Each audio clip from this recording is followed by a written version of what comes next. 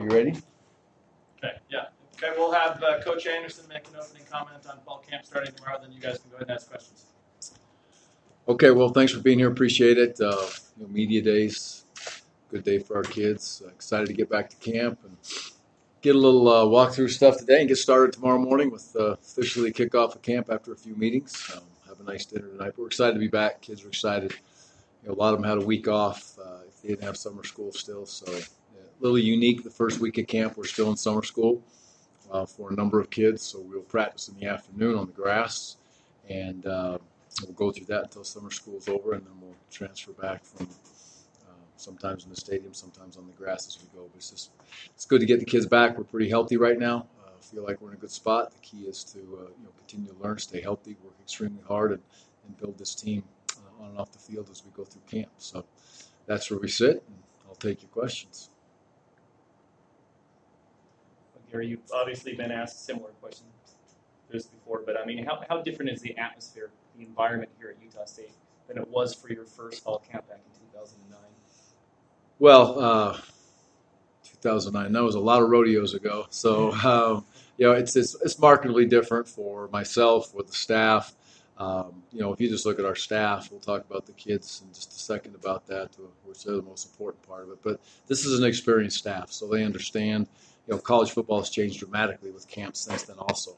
There's no more two-a-days, which I believe is a positive thing. And, I think structurally we're in a much better place to take care of our kids from a nutritional standpoint, from a training room standpoint. And when I say that, I mean just the people, the facilities, the number of people.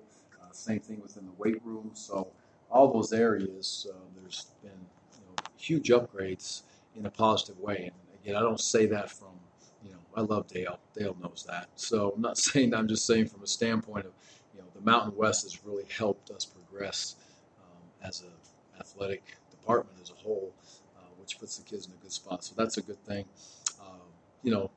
This is a team that's expected to come in and play well. They expect that. They understand their deficiencies. And they expect that they've made strides on those deficiencies. We've gone through summer, and we've gone through winter, and we've gone through spring ball. So we'll see how we've done in those areas as we go through camp. I would say one thing that's different about this camp, especially from the past, is this will be an extremely competitive camp.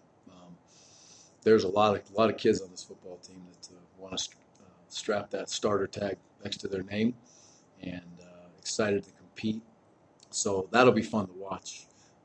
It'll be great to get the D lineman back, obviously, in spring ball. The big difference there is we have bodies now, which we had so many kids recovering from nagging injuries or surgery or what have you. We'll get all those guys back because I expect that to be a true, powerful part of this football team. So, and then just overall, it's Utah State has made tremendous strides since our first year here, way back when. And there's so many positive things for these kids. And like I say, and I'm going to continue saying it, this is we don't have Power 5 next to our name, next to our conference tag, but this is a Power 5 football program as far as the way these student athletes are treated, and that's highly important to me.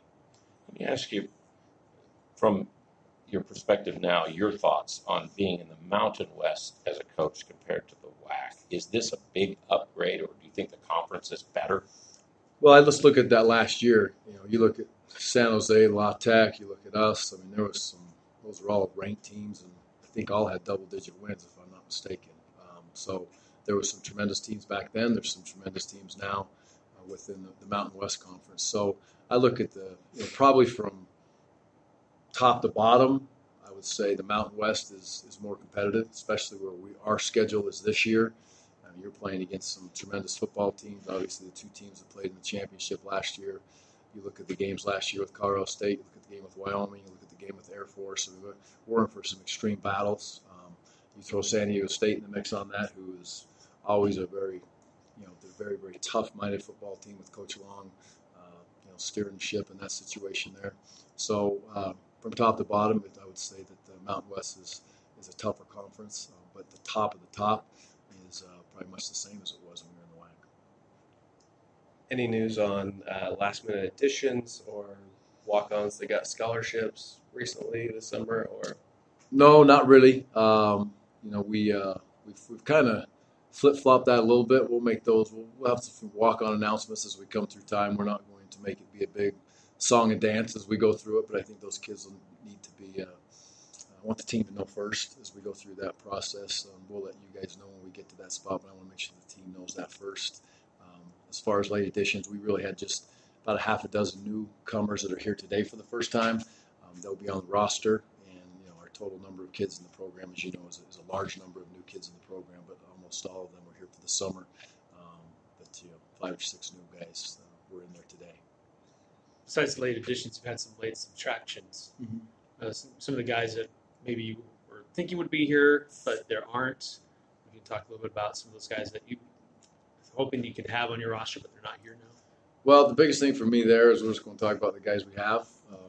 Our education process with the young men, if they decide to be here or not want to be here, it's important to me that this is your school, and if you decide that it's not your school in that situation, then you make that decision. We always educate, we communicate. We don't shut a kid out of communication when we get in those situations, and we have discussions. But the fact that we're excited about the young men we have here, and I know the young men that are in that room right now going through their team meeting are excited to be part of it, and they're not worried about the guys that aren't in that room with them. Can you talk about, as you studied Jordan Love, watching film and things, did your feeling change about him much? And then you worked with him in the spring and you saw what was going on. What can you tell us about him? What are your thoughts? Well, from afar at the beginning was obviously really just watching TV and watching him play. But as you get to be around Jordan, say it time and time again, he is just such a tremendous young man, and such a great captain and a great leader, and it's always very even with him. He's consistent when he leaves the building. He's consistent throughout every day of the week. Doesn't seem to be phased, but his drive, from a football standpoint, his drive to really get better is very noticeable. He wants to learn. He's been with some great coaches. I believe he's with some great coaches now, and I think his relationship with Coach Stanford is special. Continue to grow and develop, and we need to make sure we continue to grow and develop the offense around him as a whole and get the best players on the field. We owe that to him, and his football team knows that he is a captain, he is our leader, he's our leader on the offensive side of the ball. But he's just been I've never seen him really have a bad day, and we've talked about the future. It's one thing we have not hidden with Jordan is we've talked about let's get to January and then see what happens, and let's play great and get you in a position to be able to make a decision. And I think that's something that we needed to talk about. And this kid every day gets hit by agents. He gets beat up by a bunch of people as far as that stuff goes. And I don't agree with it, but I can't stop it. So we needed to discuss it, and we did. And he's very level-headed, and I believe he'll handle that like a student, athlete, professional, which is exactly what that young man is. And he'll work every day to be great, and he will give you all he's got to Aggie Nation. Can I ask you, as a person, Mm-hmm. does he compare to Chucky? When you had Chucky? Different types of leadership, but both very good leaders. So when I say that, Chucky was very excitable. Might do a backflip at any moment if he completed a 5-yard hitch. Chucky was very emotional that way, which is much more like me. So he is an excitable guy, and Jordan is much more just stays even. Now, don't trust me. He gets excited and he loves to make the plays and do the things that he does, but he's just he's not as he lives with his own personality, which is fantastic, and I don't want that to change in any way, shape, or form. And but as far as a leader on the team and someone that the team looks up to, very much in the same. They know that the power of a quarterback, which we all know, but we also know the power of a quality quarterback that's a true leader, which is very special to have. Can you talk about Coach Rivero joining the staff now? Obviously, his coaching resume in high school, Logan, speaks for itself.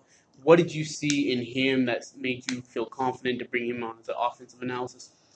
Well, I've spent, my kids played for Coach Fab, obviously, at Logan High. Had great respect for his teams, had great respect for the way so many of the young men that we recruited over the years, from Cache Valley as a whole, played at Logan.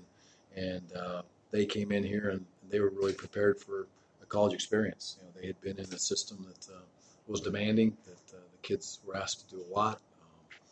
And that really caught my attention. And then as I got to know Fab and he went through time and he retired, you you can only play golf so many days a week, right? You got to have something to do. His wife called me and said, please kick him out of the house, please. But in all honesty, he's a tremendous football knowledge.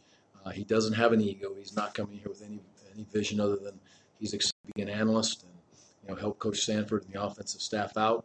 He has a great mind, and when you have a great mind that you can add to your staff, that I know will make us better. It's just a huge, huge plus for us as a whole, as a football staff, a football team, and we're all lucky to have him. Now he's very limited as far as coaching. He can't coach, but he can put us in a position to stay ahead of opponents, and he can put us in a position to understand our opponents even more with working with the staff. So it'll be a big positive for us.